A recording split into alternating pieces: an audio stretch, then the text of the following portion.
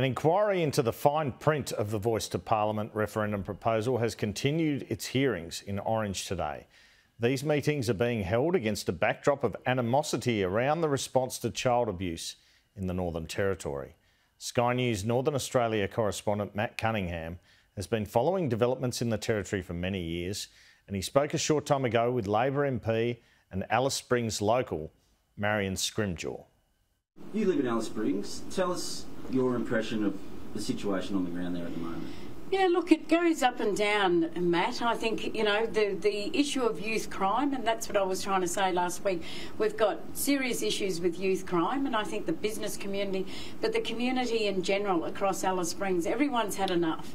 And we can't keep avoiding that there is increasing numbers of young people doing things that they shouldn't be doing.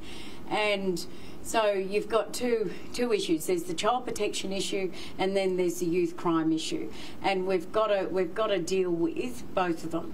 You also make the point in this opinion piece you've written that it's neglect primarily that you're concerned about. Yeah, I mean, if you look at the statistics that have just come out, and you know, nationally there is data there, and when you have a look at a lot of that data, a lot of it is child neglect. Now, people might think that that's not important, but that's where you get the really high risk issues happening. So if a child is being neglected, then they are more likely to be at risk of sexual abuse. So we need to unpack all of that and have a look at what is happening with those children that are falling into that category of neglect, because those numbers are increasing, and not just in Alice Springs but right throughout the Northern Territory, because that national data is not just Alice Springs. It is data that's coming from the system that's collecting data right throughout the Northern Territory. So we need to unpack region by region, where are we seeing those increased numbers. Katherine, I was talking to people in Katherine. There are increasing numbers in Katherine. I was in Tennant Creek recently, and there are issues in Tennant Creek. So enough's enough. We've got to look at what do we need to do to put some solutions on the table, rather than talking about this and using these vulnerable kids as political football. And you have come up with a specific solution around family responsibility. You talked about this more than a decade ago, but tell us about your plan. Yeah, look, the Family Responsibility Commission works very well in North Queensland. I wrote to Jenny Macklin when she was the Minister back in 2011 to look at if federally the government is supporting the establishment of this commission in Queensland, given because at that time there were real issues with child protection both in Hopevale, Arakoon, Yarrabah and places in North Queensland, that this could work in the Northern Territory. For whatever reason, it was never supported for the Northern Territory. I've had a look at, over many years, looked at the Family Responsibility Commission, which is not headed by a bureaucrat or a public servant. That commission is headed by a judge. And there's a simple reason for that, is that you've got to have these family responsibility agreements through a court-mandated process.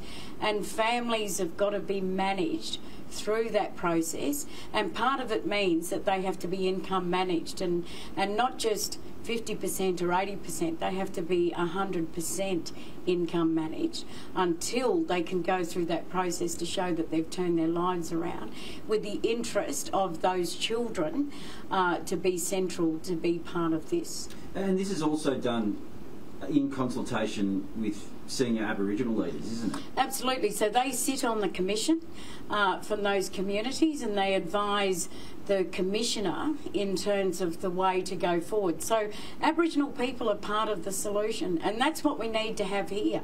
I mean, we're talking about the voice. This is a very good example of that you could have Aboriginal people working through this process with a judge. Now, it could be a retired judge, the same as what they've got in Queensland, but we have to put those frameworks in place. If it works over there, it'll work over here. There's been a lot of political discussion in the past week or so since Peter Dutton's visit to Alice Springs.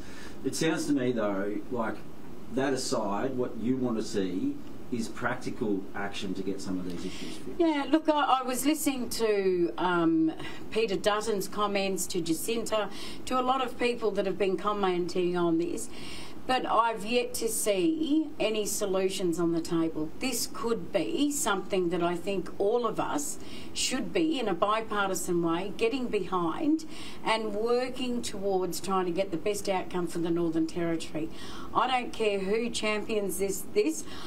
I've put it on the table. I do want to see it work between both governments because I know that it can work.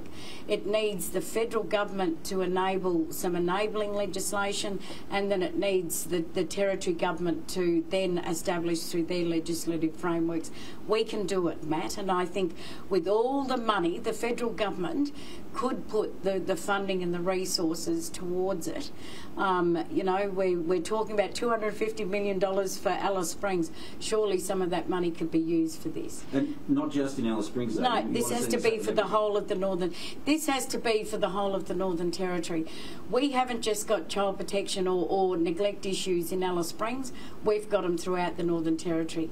Let's have some truth in this debate, and let's look at how do we both all work together to try and get the best outcome for Territory kids. You've got a seat at the table in the federal government now. You've got the ear of Linda Burney, the Minister for Indigenous Australians, and the Prime Minister. Have you had discussions? Will you have discussions? And do you think? Yeah, look, I've had a discussion with the Prime Minister's office about, since that incident happened in Darwin. I think Minister Burney is supportive of this. We need to work through some of those issues. So look, I've sent him my opinion piece. I've also had discussions with Malandiri. I'm going to have those discussions with Luke Gosling, who is also wanting to be part of this.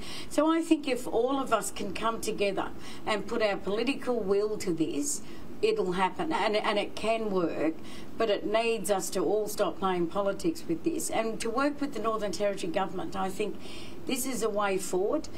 Kate Warden and I have had a discussion about it, and we're going to meet in Alice Springs on the 22nd to look at how do we put some meat on the bones with this. Do you think it's been suggested that some of these issues are beyond the capability of the Northern Territory government? Do you think that's true, or do you think they have the ability? No, look, I think they can do it, because when we say it's beyond their capability, Matt, we're putting down or demonising the staff that are at the coalface of all of this. And we've got some fantastic practitioners in the Northern Territory.